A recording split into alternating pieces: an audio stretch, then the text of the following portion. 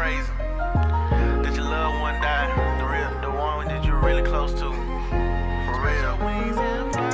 I know sometimes when you see that body, you be like, damn, we had some good memories. Now it really sucks that you can't really see him again. For real. He really was here all my life.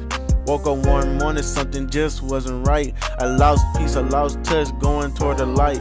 I started thinking about this each and every night. I went to school the next morning doing what I do. Had a bad feeling, but I ain't have a clue. The teacher was talking about a boy, I think his name was Tim. It was only 3 more minutes before we hit the gym. I had a picture in my head, said go home. I was playing basketball, so I played along.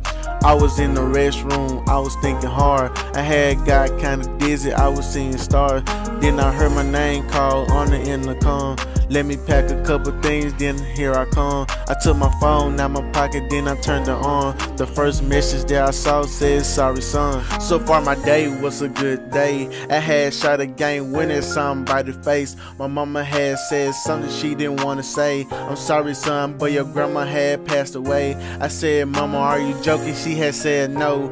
When she first said that, my mind had froze. I told my mama, say nothing, please take me home. I was crying in my bed playing sad songs. I ain't believe it at first, but it was the truth. I was sitting there stuck, I really couldn't move.